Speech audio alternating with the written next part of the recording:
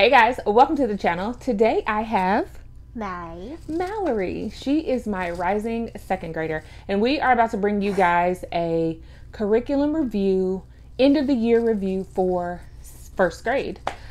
And I'm about to be in second grade, so. Yes, that is correct. How did you like first grade?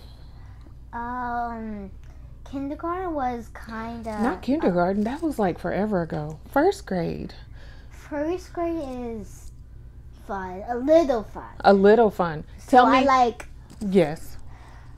I like to do handwriting and math. Ooh, my girl. High five, sister. Okay, tell me what you don't like or what you didn't like about first grade. I don't like reading. You don't like reading. What don't you like about reading? It's just, reading is hard. It is challenging. What do I say about that? I need to have a good night's sleep. You do need to have a good night's sleep. Yes, you need to be rested so that you can do your reading, right? But has your reading gotten better this school year? Yes. Yes. Did you pick up a book the other day and read it without mommy's help? Yes, I did. You did, didn't you? And you read it all by yourself. What are some other things that you're reading? Like when we're driving down the street, what are you reading? Signs. Signs. And when we go to the grocery store? Like stop. S-T-O-P. That is correct. What else are you reading? Don't you just like pick up random stuff? You read something the other day. It was like one of the like emergency signs or something at, was it at gymnastics, I think? You read one of the signs that they had posted on the door at gymnastics. See? So that's why it's important to read, right? Because then you'll be able to know what's going on around you and what people want you to say. Oh, remember when we were in Costco? Yeah. And you wanted to get on the little swing thing? And I said, no, Mallory, remember? They said, don't get on it. What did that sign say? Don't get on it. It said, do not sit on this furniture. And you read that. Do you remember? What furniture? The swing thing at Costco. You don't remember the swing thing? Oh, the swing thing that you swing back and forth? That's correct. Remember I said they don't want us to sit on that. And you had to read the sign? So that's why reading is important, right?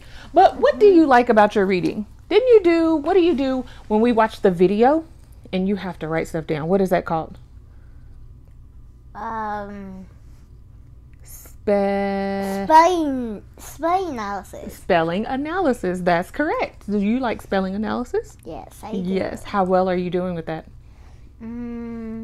Do you ever get any wrong? A lot better. A lot better. So what's the treat that you get when you get your spelling words or your sight words? Skittles. You get Skittles. So I've been treating her. And you think that I can get Skittles after we get done with the video?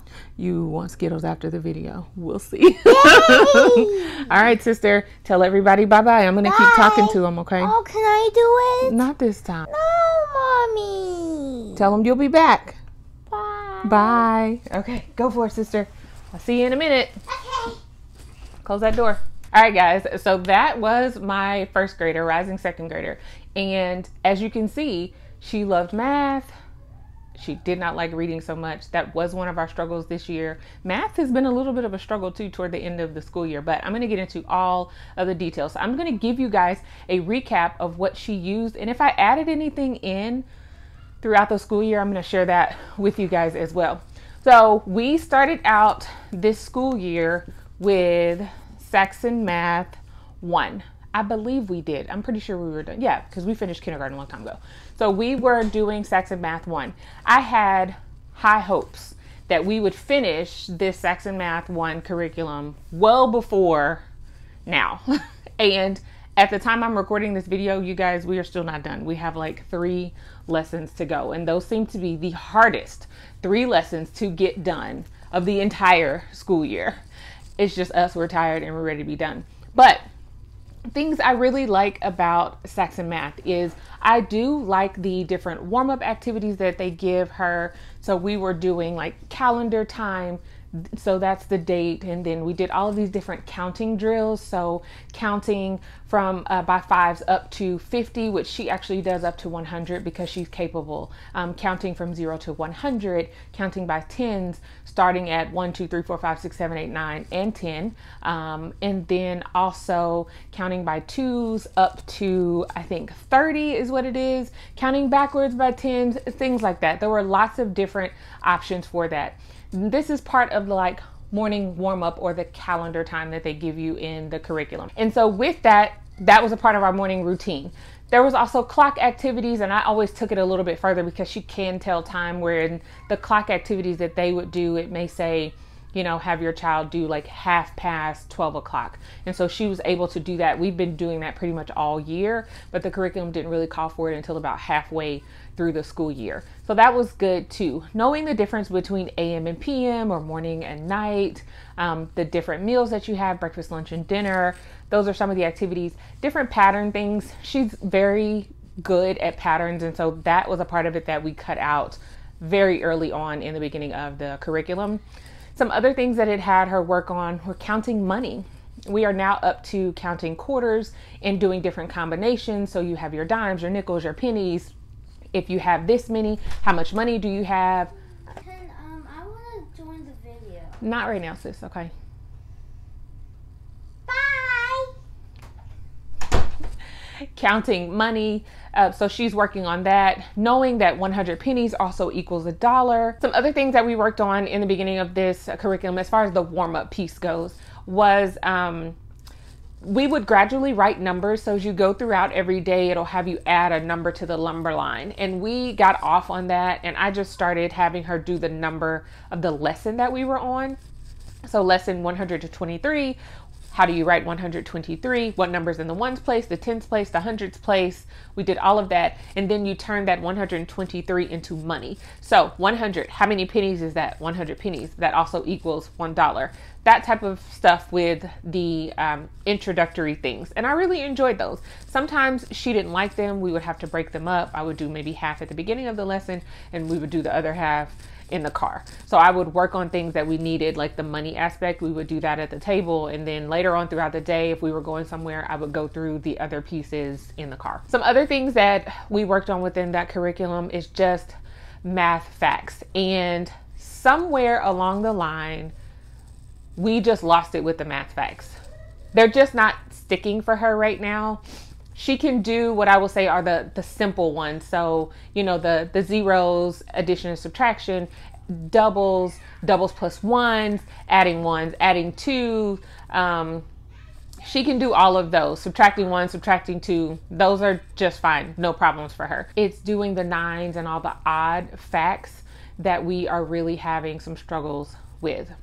We do practice on them, and we probably don't practice on them enough, honestly. So I can't say that the way they present them is incorrect. I mean, at the end of the day, math facts are math facts, and it's really memorization. And there are tricks and trades to go with different ones. Like I have a couple of nines tricks, and you know, the adding doubles plus ones and adding doubles. They're just little tricks with them. And when there are tricks, she likes it, but she also is really hands-on. So we are going to work on math facts this summer. There's flashcards that they come with when you buy the curriculum, but also in here for each lesson, it's going to give you instructions to make your own flashcards, like with cards, the little, I always forget what those little cards are with the lines on them, y'all. The little 3x5 cards. Anyway, index cards. And you don't have to make those if you buy the student packet because they're already there. So I caught that early on, and I didn't make any, just used the color that it had to bring in. There is some prep in the mornings, especially at the beginning of the curriculum. Like you are making different things on pieces of paper and different shapes and things like that.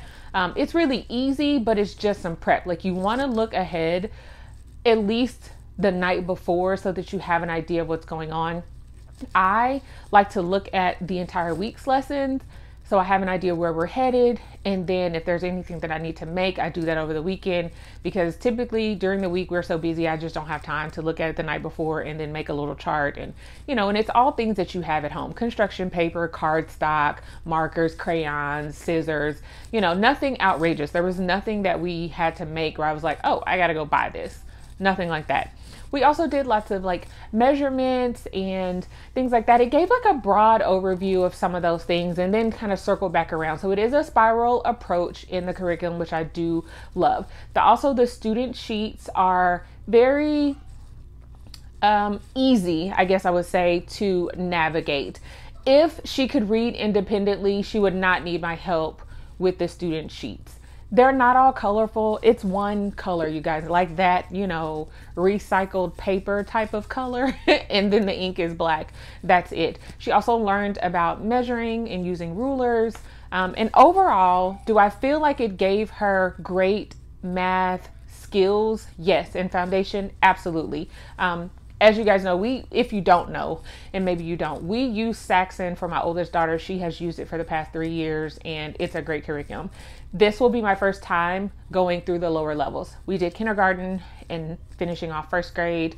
However, I do love the curriculum. I just don't love it for her. And I don't think that she loves it. And math is supposed to be fun. Like all the time, I feel like, especially at the younger ages, it should be fun. And I really love math. But this year has been hard trying to teach her math. There's just been some things that she just doesn't get, or maybe she doesn't want to get. There are definitely things that I'm like, I know you know this because I taught you, but she's just not feeling it for the day. But if I tell her to go and grab, we have like these worksheets. If I say, go grab your math worksheets, she'll run and grab them, and she's like going through them. I believe that it's more of like the color and the excitement thing. She loves the activities and everything. Another thing that we started doing about halfway through the school year is I found here on YouTube, and it's called, there's a YouTube channel, The Bird's Nest or something like that. I will link it down below. But she has all of the lessons, and it doesn't say like Saxon Math 1, it just says like Math 1, Math 2, but it is for Saxon Math, and she teaches all the lessons via video, and Mallory loved it. She sits down, she would quietly watch the videos. If there were any manipulatives that I could add in that she could do with the lady on the video, she would do that. It was awesome, and that's how she went through the lesson. So I stopped having to really like teach her the lesson unless I felt like the video was too long, and none of the videos were longer than like 10 minutes at all. Majority of them were like 5 minutes or less. But if I felt like the video was too long, or if I felt like this was really a concept that she could catch really quickly, I would just quickly explain it to her. We would go through the worksheet and she would do great with it. So that's a plus to the curriculum. Also, just like in the older levels in Saxon Math, she does a MathFacts warm-up sheet. It's not timed, but she does go through the questions on MathFacts, and I really like that. It helps with the memorization of MathFacts and putting all those different tools and tips and tricks together to be able to answer those. And that's something that she really did enjoy, and she likes going through and grading it herself. And so yeah, I think one of the biggest things and takeaways from this curriculum is the presentation of MathFacts and just how we were doing it just didn't work. And looking at the curriculum itself with a visual eye, okay, it's just not exciting for her. And I typically don't say this, okay, y'all, like I'm not that person, but I feel like it's just a little too rigorous for a first grader. Ooh, somebody's gonna come for me, I know, but they should be having fun. And while doing the lessons is fun, right? But when you get to the sheets, it's like no, the fun is gone. Like worksheets, get it done, and you're done with it. So I would say that overall, it is solid. Saxon is a solid curriculum. I do not think that it is like a no in the younger years for anyone. And yes, I do know that the creator of Saxon Math did not create the younger years like he did the older ones. So I know that he's not the creator of that. And so I understand that portion of it. But a lot of it, to me, having seen the older and now done with the younger, it is very closely related. The format is just a little bit different, but it's not so much different that it's like, I'll never touch the younger years. But overall, I would give it a great A because it has all of the foundational math skills that I feel like she needed. But as far as a fit for us, it just wasn't for us. So we are going to finish those last 3 lessons because that is just me when it comes to this. And it's just the last 3 lessons. However, we will not be using Saxon Math next year for grade 2. So if you want to know what we're going to be using for math, make sure you subscribe and stick around because I'll be sharing that really soon. All right, moving on to reading, spelling, phonetics, that type of thing. We have been using Foundations, Logic of English Foundations C. And I believe we started this maybe September or so. She has done Foundations A and B and did great. And now we are finishing off C. We're not done. My goal was to be done by the end of May, and we are not there. We have about 25 lessons left. And that includes the assessments, which there's a regular assessment and then there's like a reading comprehension portion. And so that's like 25. So we're not going to finish by the end of May. And I've just come to the conclusion, like, that's okay. It's fine. We're going to just keep working on it, and we'll just go right into whatever we're going to do next. But I really love this curriculum. There are a lot of people who are like, no, it doesn't work for them. But let me tell you some things that I love about it. I love how it presents the phonograms. She has really hung on to each and every one of the phonograms. And I have learned a lot, you guys, because I was not taught this way. At least I don't remember being taught this way. My girls, just from listening to us when we go through the curriculum, they have learned a ton. It has helped them with their spelling curriculum. Like, it's just overall the presentation of the phonograms and the amount of opportunities to practice, the high frequency words and how those are presented. The books, there are readers that come along with this curriculum, 10 readers that you will get, that you purchase with the curriculum. And there are 10 readers, and then there are 2 chapter books for this level. A and B just have the 10 readers. One of them has an additional set of readers, but that go along with this. And the book references those for specific lessons. You go through those readers as the lessons give you instruction to do so. And they are specifically lined out to progress as your child progresses through the curriculum. The reading comprehension has really picked up in this level, which I think is great. And so she will read the books. And I'll be honest, sometimes it takes us the whole day. And I say the whole day because we'll read some and I'll ask her some questions, and the book gives you different questions to ask her. You can do your own, which is great either way. And then we may have to take a break because this is a brand new book. There's new phonograms that she's learning how to use, lots of new words, and it just takes a little bit of time. There are a total of 40 lessons. However, as I said before, there are assessments. You have assessment A through H, and with each lesson, there's also an opportunity to read the chapters in the 2 chapter books, and there are 8 or 9 of those as well, chapters within those 2 books. So there's a lot. And right now we are taking 2 days for one lesson.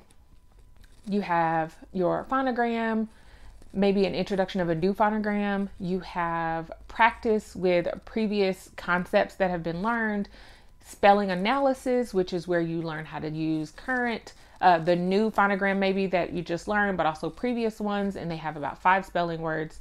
Then there's lots of different games and activities within the curriculum. Things where your child is like running across the house, or maybe they're playing basketball or doing some type of, like, I would call it an art thing, or they have to cut and paste and match things with the pictures. There's different game boards that they go through and do so many different activities. And that's one of the reasons why I love it, because it really doesn't feel like she's learning that much. But there are times when there aren't games, like different portions that they go through that there are not games. And that's okay. I think there's a healthy balance between the two, to where your child still understands that this is serious. This is your education. It's time to learn, but also that we can learn and have fun. And that's what I really like about Logic of English, the Foundation series, all of them, is how they lay it out. So you'll have a game, and then you maybe don't have a game where they just have to read a book, and then they'll go into another game. So there are lots of different opportunities to switch back and forth in case your child is like mine and gets bored. It's a really fun curriculum, and it's getting the point home for us. So I'm enjoying it. We are, like I said, almost done. Another thing is that this has really been helpful with my daughter for speech therapy. In the first 2 books, it gave different speech boxes. I've seen a lot less of them here, but the progression for her speech has been really helpful. And a lot of those concepts within those speech boxes for Foundations A and B, she has really used for Foundations C, which is amazing that she's held on to those. Also, lots of spelling rules. It can be overwhelming, but there are spelling charts that they have that come along with this that you can purchase, and it just gives you a list of all of the different spelling rules. She can recite those spelling rules back to me. which is helping with her spelling analysis and her decoding of specific words because she knows the rules. And you have to learn the rules in order to be able to understand why this word is spelled this way. And that's the piece of it that has been super helpful for me, because I just learned how to spell. People just learned how to spell with sight words. You look at the word, you memorize it, you keep looking at it, look, this is what it looks like, this is how it's spelled, say it, and that's it. But why is it spelled this way? Why does this silent final E change the sound of g to j or k to s? Like, there's just so many different things. Why does it change the vowel before it and make it say its long name? And when to be able to recognize that, and that all of these different phonograms, some of them make the same sounds, but in this word they made this sound, and why does it make that sound? It's really been great. I don't think that I could have chosen and had the opportunity to use a better curriculum when it comes to reading. There is a learning curve, you guys. I will be honest. You do have to get in a groove of this curriculum. Now, since we've been using it since A and B, the format has not changed. Some other concepts have been added on, like composition, where we may talk about a subject and write down different bullet points about it. Now you have to put that into a sentence and make it make sense. She's learning about punctuation, commas, exclamation points, question marks. That is a part of this as well. It is light, but it is here. And I can appreciate that. And it's not something that I want to drive home to her right now. There's also a handwriting component. I'll be honest, we have not used the handwriting components of it. She has really dug her heels in when it comes to handwriting. So I had to find something that was super fun for her, but her handwriting is improving. And within the composition portion, I do still have her write the sentences, and it gives you various sizes of lines for your child to write on. And so we're kind of just slowly making our way up to the smallest line, which is at the top. But she's doing really well with that. So there is a handwriting component. You can choose manuscript, or you can choose cursive in foundations A and B, and then your child just follows with that in C. So there's not a specific handwriting learning to do the handwriting in foundation C. It's all in A and B and just carries over into whatever method you chose for your child for C. Some other things, when you go through the assessment, it tells you what portions of the assessment your child should have mastered by giving them a number 1 through 3. If it is a 3, that's the hardest thing.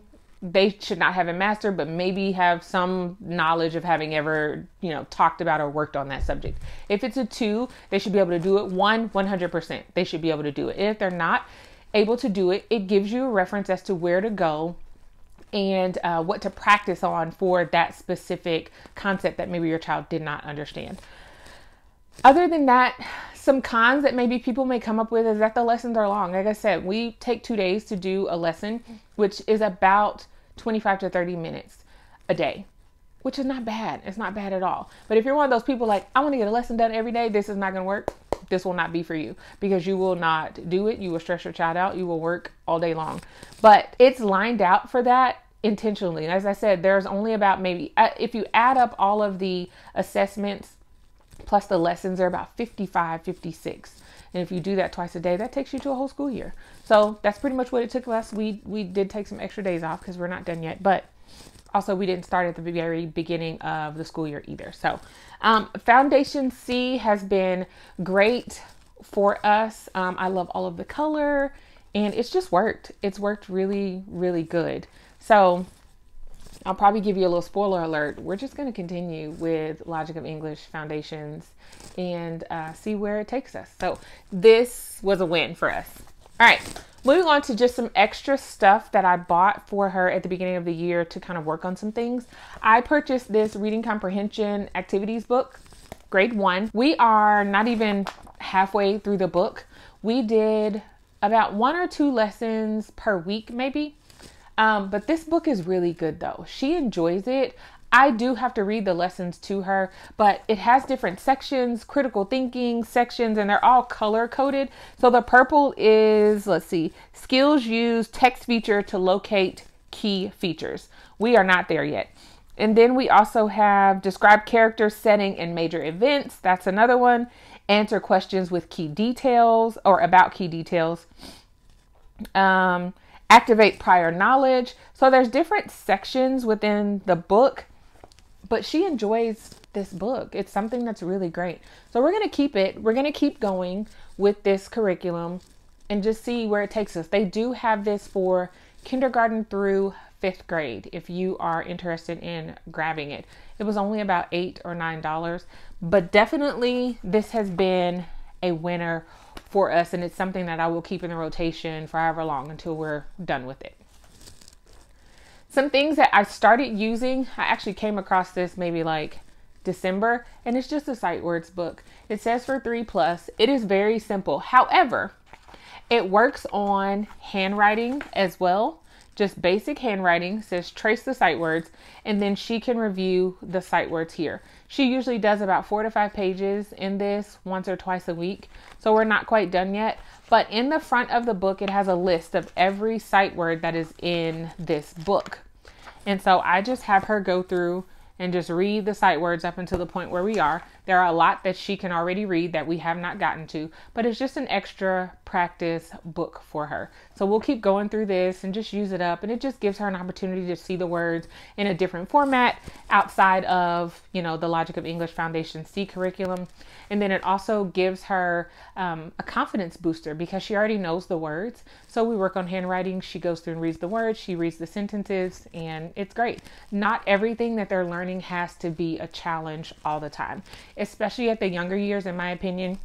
You got to give them something easy, something that they can feel confident with and sit down by themselves and say, I can do this and I don't need your help, mom or dad. I think that is great for building our children's confidence when it comes to their learning.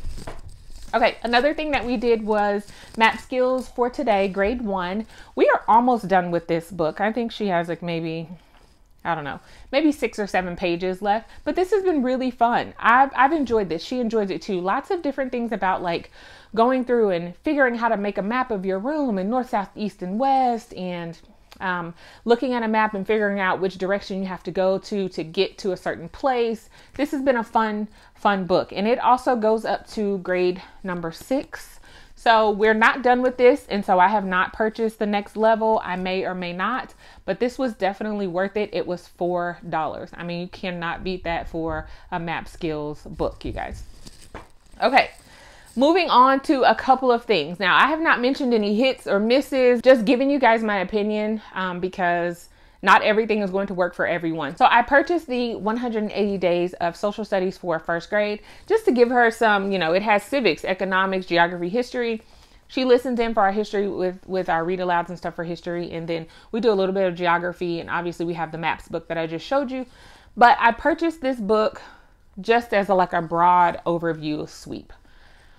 And I don't like it.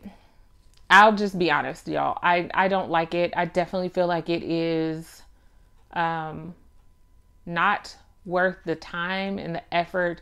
I feel like it is lacking. That's it. It is lacking substance, guys. That's what I will say when it comes to that. Very surface level. A couple of examples that I'll give you is that it had specific people in the book. And Mae Jemison. We know that she was the first African-American woman to go into space, and it didn't say that. It just said she went into space, and pretty much that was it. I wish I could find the page, but it was very superficial. Oh, it says Mae Jemison lives in the United States. She went to space. She was an astronaut.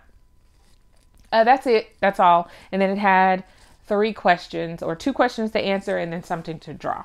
There's that. It said the same thing. I mean, Thomas Edison invented the light bulbs. That's it. Like, done. Okay.